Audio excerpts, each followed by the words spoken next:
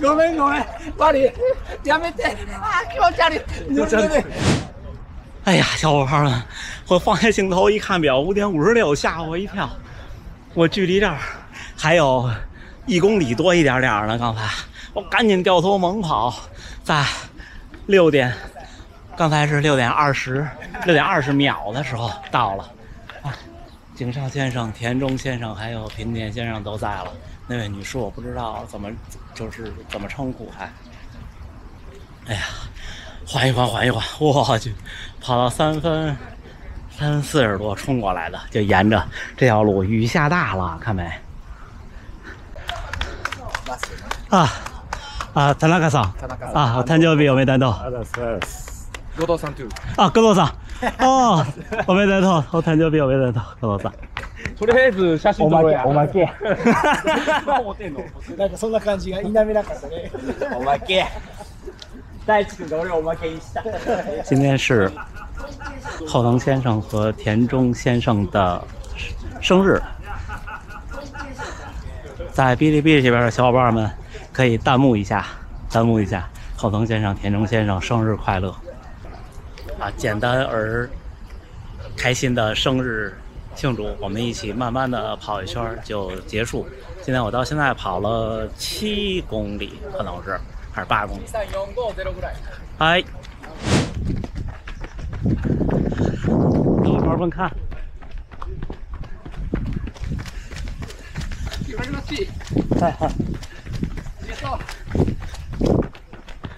看老爷爷多棒！我现在戴表的手拿着相机呢，看不到速度。然后小伙伴们在前边。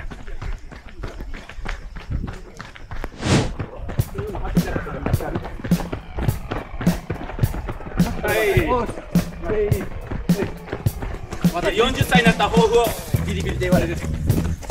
なんでさっき話してどうした？モテ期。あ、もう。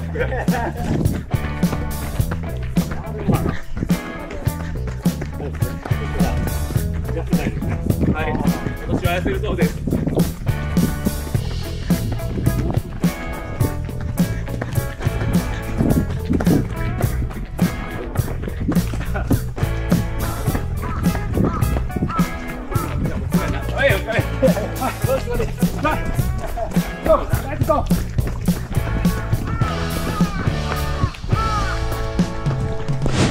嘿，大家伙早喽！8月31号星期六，周末了。说是今天台风就影响到大阪市，但是现在毛毛小雨，也没有风。第4个训练日，咱们回评论。今天是8月的最后一天了，对吧？小伙伴们，这月跑量都能有多少？昨天已经有好多小伙伴打卡，发了8月的跑量统计。我没看我具体是多少呢，我贴屏幕上，能500多吧。今天咱们一会儿快点开始回，6点的时候我们还在大阪城集合呢。今天有小伙伴过生日，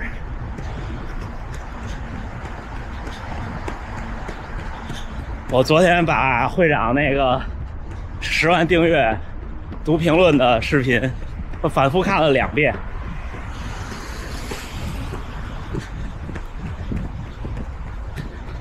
不知道我什么时候能10万，还差3万多，加油加油！行，那我过马路，一会儿咱们再聊啊。看今天的配搭，这件背心儿，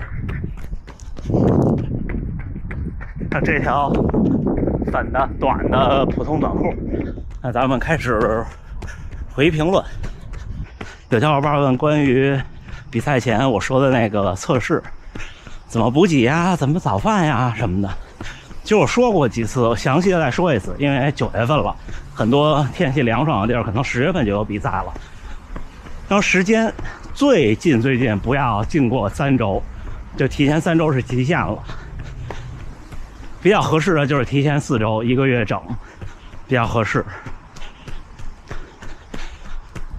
然后距离，我觉得32公里是极限，你别再远了，再远没什么意义。一般就是30就足够了。然后早饭跟补给尽量模拟跟比赛一样，你就辛苦那一天早点起。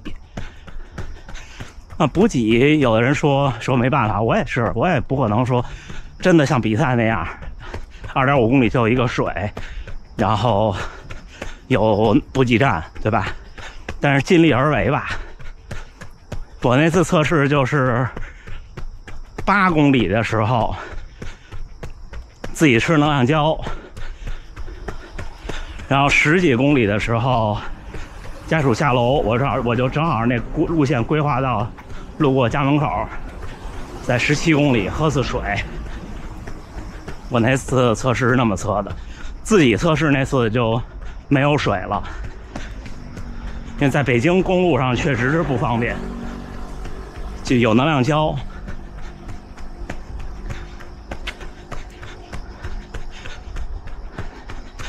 但是我那次测试的时候也是冬天了，都10月份了，北京已经很凉了，穿长袖了，跑步的时候，所以也不是那么的缺水。差不多就这样，然后一定注意别受伤。如果您没受伤，成绩又特别不错，跑完之后的那一周一定注意别受伤，就完事儿了。然后最后那1个月就减量吧，对吧？会长不是也这么说吗？是不是？因为你最后1个月练不出什么了，保持状态就行了。然后，问我比赛发的 T 恤都干嘛了？大部分就都扔在那儿了，因为广告实在是太多了。就几件儿，有的时候穿，就跑步的时候穿，就春秋吧，穿有袖的 T 恤的时候。当然有那么几件就是完赛服什么的，就大满贯的这种，就基本没广告的或者自己买的，平常生活中穿。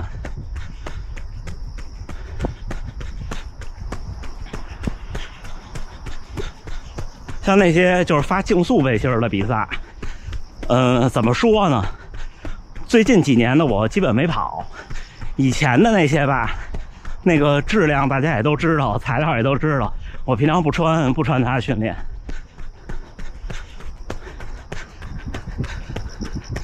然后下一位小伙伴问题比较长，现在的最好成绩是3小时06，目标是破3，问了我4个问题。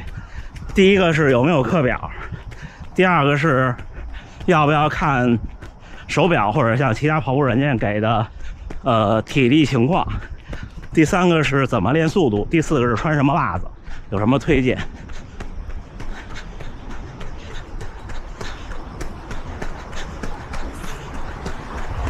第一个是课表，没有课表，就是第一，课表这个东西对于大多数普通人来说不现实，因为您不能脱产训练，您每天有工作有生活，你不一定能执行得下来。就比方说课表跟你说今天少跑明天多跑，但是正好你今天有事儿明儿没事儿，哎不对，说反了，抱歉。你就比方说课表让你说今天少跑明天多跑，但是你正好今天没事儿明天有事儿，你说你怎么办？对吧？就是总跑量。我昨天看完会长那个内容，我觉得我这几年是悟出了一些东西的，对吧？我也跟你们说300公里吧，我可能后来还比较保守，我说320，跑个1年破3就有机会了。你跑量是基础，你可能有的人有跑量没速度，但是您相信我，有速度的人基本上都能有跑量。我说这速度不是冲100米的速度啊，是差不多5公里10公里，对吧？您不可能说我5公里跑进20分钟了，跑进19分钟了，还没有跑量，那是绝对不可能的，是不是？讲道理吧。然后跑步软件给您的这些体力这些建议啊，我觉得，您要是有执念，想练好，就可以不看。反正我是不看，因为它没有您自己了解自己。就现在我们的算法，就是因为我是做这行业的，就我是技术类岗位的，所以呢，我对这些东西就知道的比较多。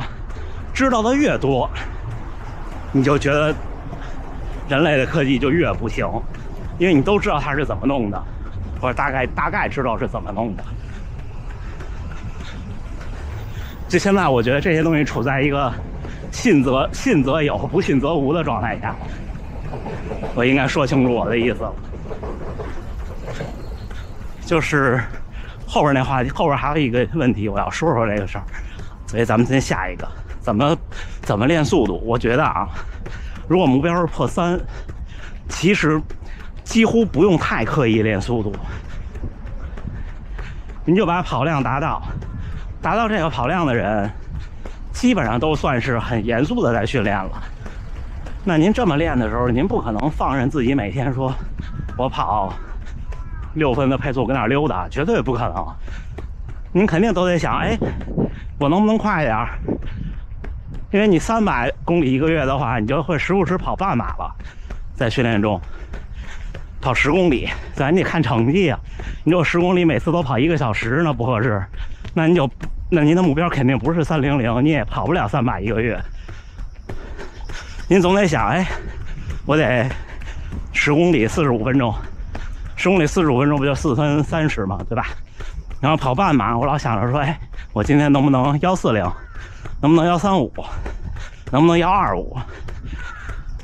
您在训练中，半马可以跑到122，基本上您这300就稳了。我说训练中啊，不是比赛中。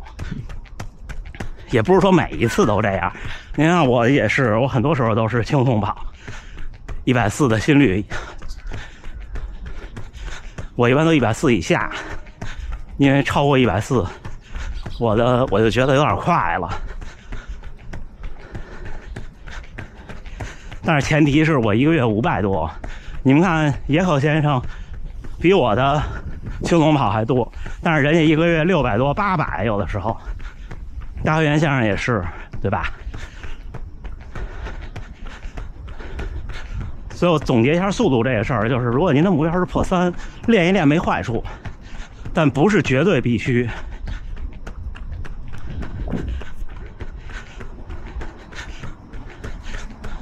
练速度就容易啊，你就跑间歇。破3的水平的选手，基本上跑1公里一组、1000米一组的间歇，能跑到3分45到3分50的平均配速，当然越快越好啊，就很可以了。跑一次训练跑7组以上，或者甚至可以多跑一点，因为目标是破3的话，您更多的其实是速度耐力的事情。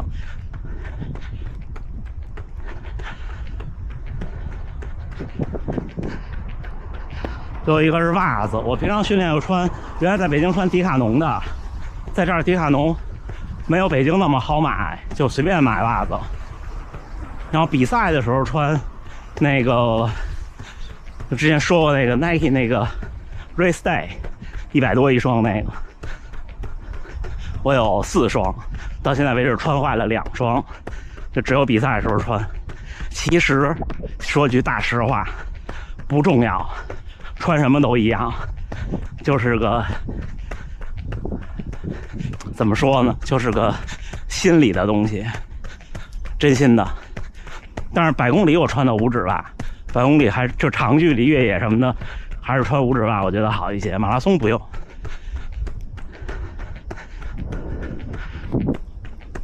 就对您的这个，您问问题这位小伙伴不用啊。如果您的全马在6个小时，那我也建议您穿5指袜。这东西是跟时间正相关的，时间越长，可能损耗就越大。嚯，这什么情况啊，大哥？睡挺香。那这位朋友的问题说完了，下一位，早晨跑步之前排空有难度，这事儿我是这么理解，就是它也是个生物钟，只能慢慢培养。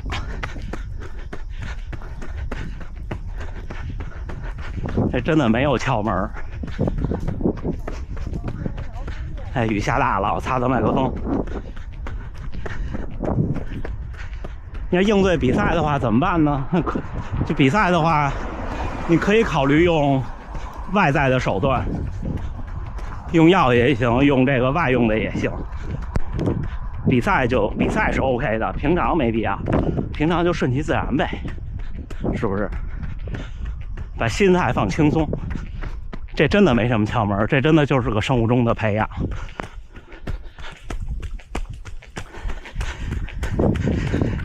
下一个啊，薄底鞋怎么看待？薄底鞋是时代发展过程中产生的东西，反正我现在是不穿了，我现在最薄的一双还是1代的110X， 但是穿上已经不适应了。我觉得大家没有必要这么去练，这就跟没有必要绑着沙袋练马拉松是一样的，因为这是个吃苦的事儿，吃苦的事儿就让自己在吃苦的过程中怎么舒服怎么来。就我说的这吃苦是说马拉松是要多跑的，尽可能多跑。你看我们不管是发明新的鞋、压缩装备，还是液氮、泡冰桶，这些帮助恢复，它主要的目的就是让你多跑，它不是让你多受伤。如果想让你多损伤的话，那就不要恢复啊，对吧？饿着干，然后跑完以后也别别按摩，然后别马上吃东西，也别弄这些冷冻设备，是不是？但是不是这样吧？都是在尽手段帮你恢复，让你能更快的再跑起来。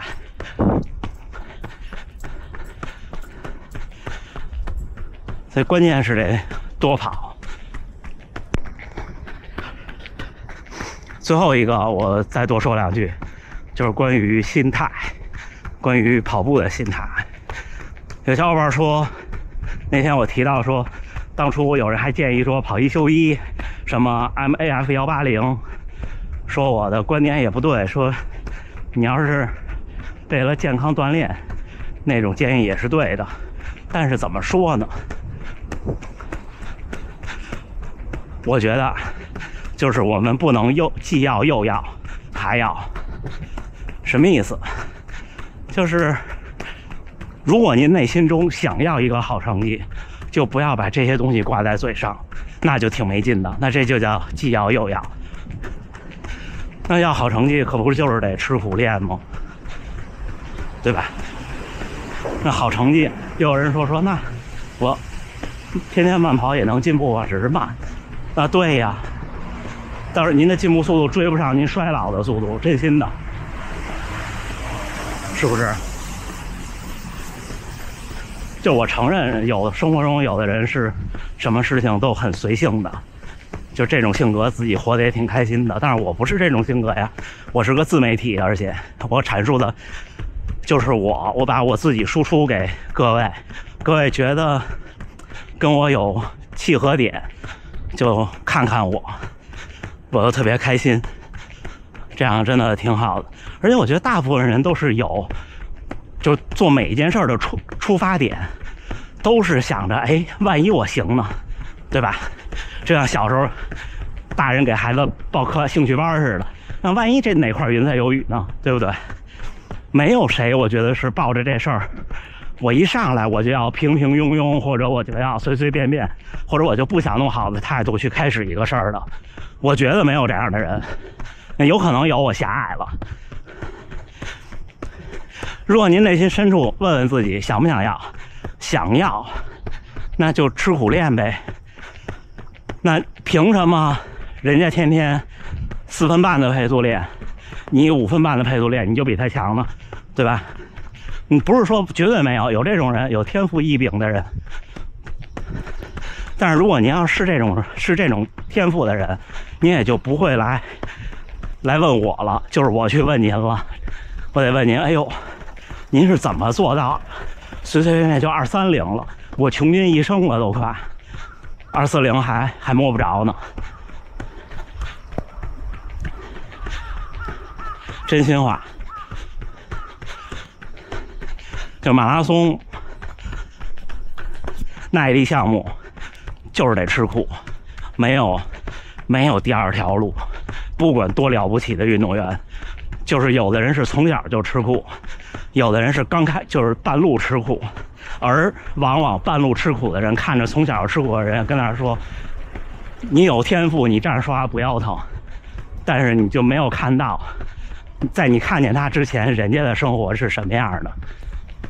行吧，我留点电，看看一会儿拍拍小伙伴们，加油加油。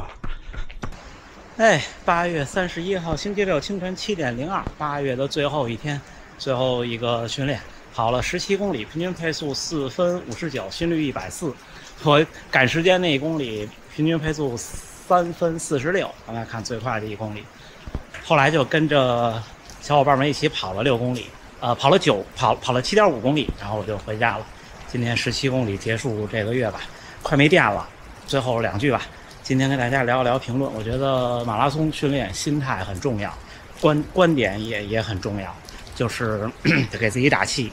那我今天出来的时候其实挺累的，但是呢，跑一跑就好了。如果你不出来，你就永远都觉得挺累的，是不是？行，看着雨越下越大了，最后还是祝大家能努力生活，健康平安。北京时间1点半，今天下午咱们还是直播间跟大家聊聊天，在台风笼罩下的大阪。咱们下回再见。